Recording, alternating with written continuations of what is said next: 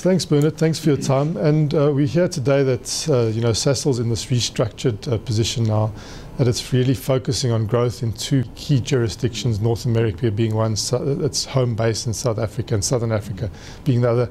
But a key ingredient has emerged for that growth is gas. And I just wanted to talk about that shift. We know you as a coal to liquids type company, but gas to liquids on gas as a key ingredient for growth has emerged as a decisive shift in the way you go forward.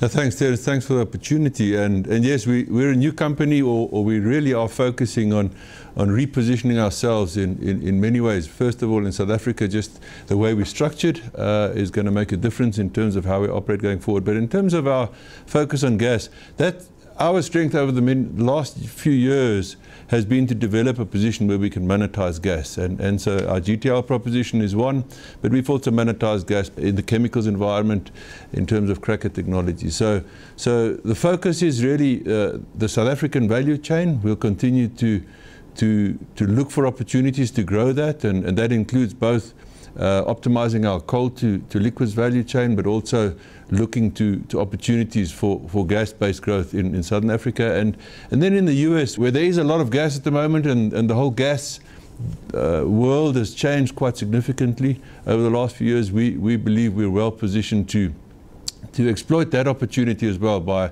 as David said, expanding our operations in the US in terms of monetizing gas. So we think our future lies in the monetization of gas. We believe it's something that we've grown our technology over time, and we're in a position to be able to do that going forward. And that's really why we're repositioning ourselves to exploit, I guess, the gas dispensation in the US, where we have access to gas, we believe competitive gas.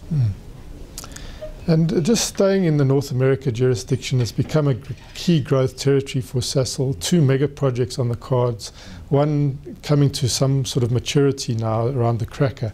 Can you talk about how that's going and what needs to still be done before a final investment decision is made? Well, you allude to the 2 mega projects. So the cracker, we're in the sort of final throes of getting towards an FID decision later this calendar year. Recently we've been awarded or given all the permits, the wetland permits, all the environmental permits in that space. That's a very positive step. And we're very pleased with the progress that we're making on the cracker and obviously the derivative plants associated with that. And that's a big step in terms of our growth in the US. And then the other mega project, the GTL portion with its value add projects, is also progressing well, moving into feed, and that will be then phased by approximately 2 years relative to the cracker.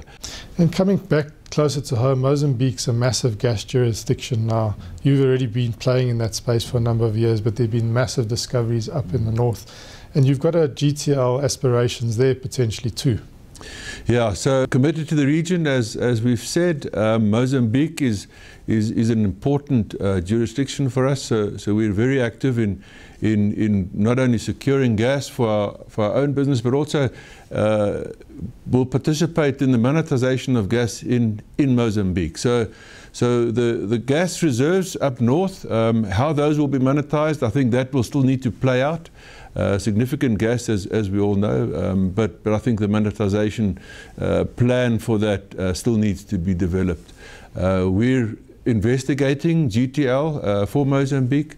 That's still work in progress. But upstream in Mozambique and South Africa, you've got some plans to do more drilling, both in Mozambique and offshore Durban. Can you talk us through some of those ideas? Well, in the southern Mozambican basin, we have a few areas that we have licenses, and we continue to explore and to drill there, and that's really to support the gas business that we've already established in both South Africa and in southern Mozambique. And then we have some work that's being done with a partner off Durban to really try and understand what the opportunities are there, and when and if we're successful in that area, it'll certainly have significant implications for the region as well. The key uncertainty for an upstream investor in South Africa at the moment relates to the legislative framework, the MPRDA, the Mineral Petroleum Resources Development Act. What is Sasol doing around in that area? Are you waiting and seeing what the minister has to do? Or are you engaging with government on the issue? It is going to be key, I believe, for the region. We do engage with government on an ongoing basis on those and other regulatory issues, but also through business organizations like BLSA and BUSA. And then you've gone through a fairly significant restructuring exercise in Sasol.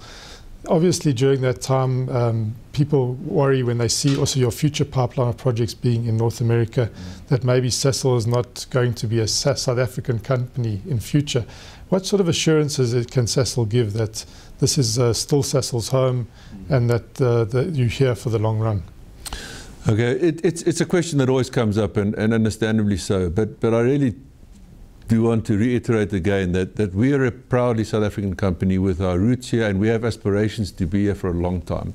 I think both David and Paul spoke about our 2050 vision, so we have aspirations to not only maintain our existing value chain here, but to nurture it and to grow it over the next years, and to make sure that we're here in a very meaningful way until and probably even beyond 2050. So at the moment, the spend or the capital that we spend in South Africa, I think the numbers last year were still 57% of our capital in South Africa. Sure, that percentage will decrease as we progress our big projects in the US over the next few years.